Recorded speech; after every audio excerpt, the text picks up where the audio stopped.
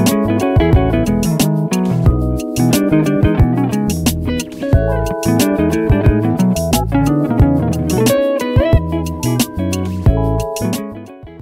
I'm Emma. Welcome back to my kitchen. It is a beautiful spring day outside, so we're gonna make a beautiful spring dessert to go with it. I'm gonna show you how to make my Rhubarb Upside-Down Cake. It's an amalgamation between two different cakes in Dessert Person by Claire Saffitz. Super simple to put together, so let's go ahead and get started.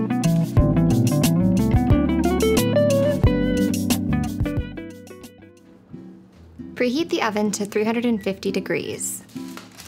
Next, prep a 9-inch cake pan by lightly greasing with butter and lining with a round of parchment paper.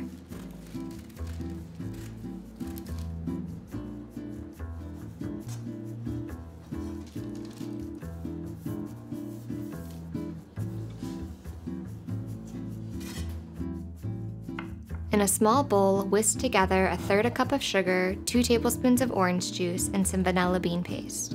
The vanilla bean paste is totally optional but adds a nice visual effect to the top of the cake.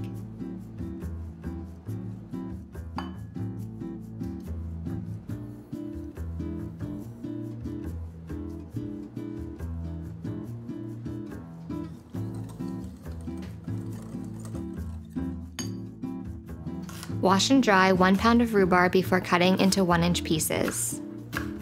I cut the rhubarb on a diagonal so I could arrange it into a chevron pattern. Pour the sugar mixture into the cake pan and arrange the rhubarb on top.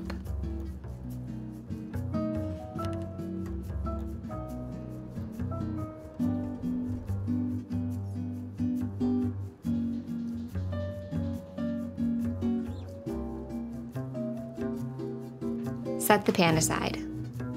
In a stand mixer fitted with the paddle attachment, cream together 8 tablespoons of softened butter, 1/4 cup of brown sugar, and 1/2 cup of granulated sugar.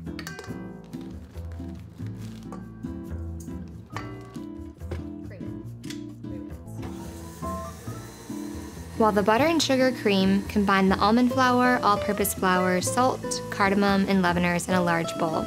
The cardamom gives this cake such a nice flavor.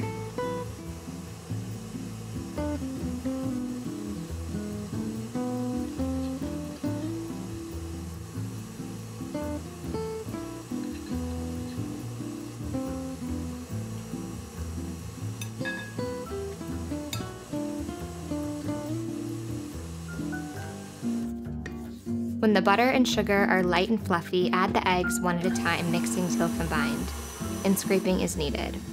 After the eggs have combined, add a teaspoon of vanilla.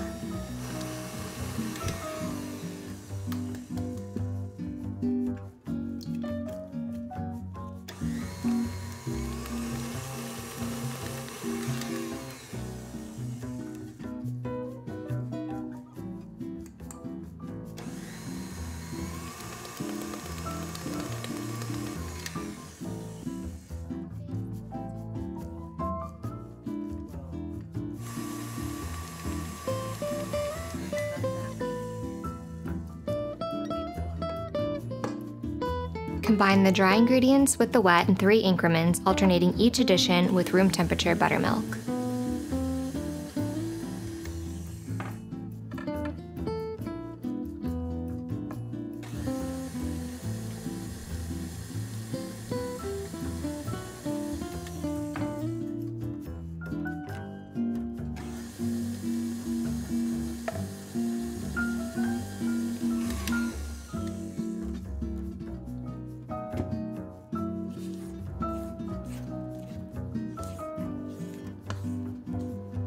Pour the cake batter into the prepared pan, smoothing with an offset spatula.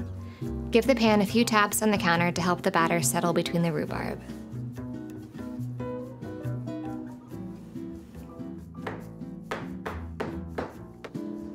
Bake for 40 minutes or until set and very golden brown on top.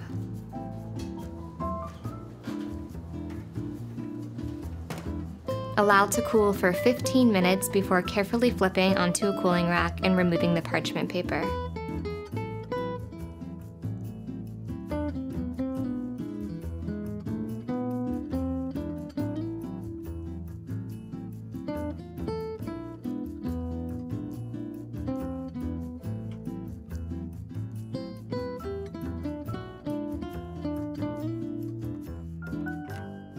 And voila, rhubarb upside-down cake.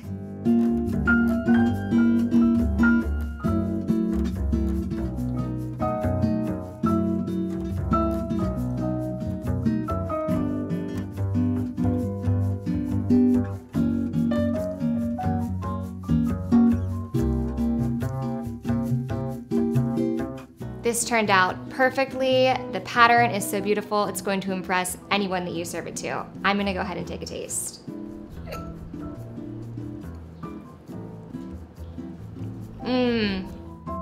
The rhubarb is so tart and delicate, and the cardamom flavor really comes through.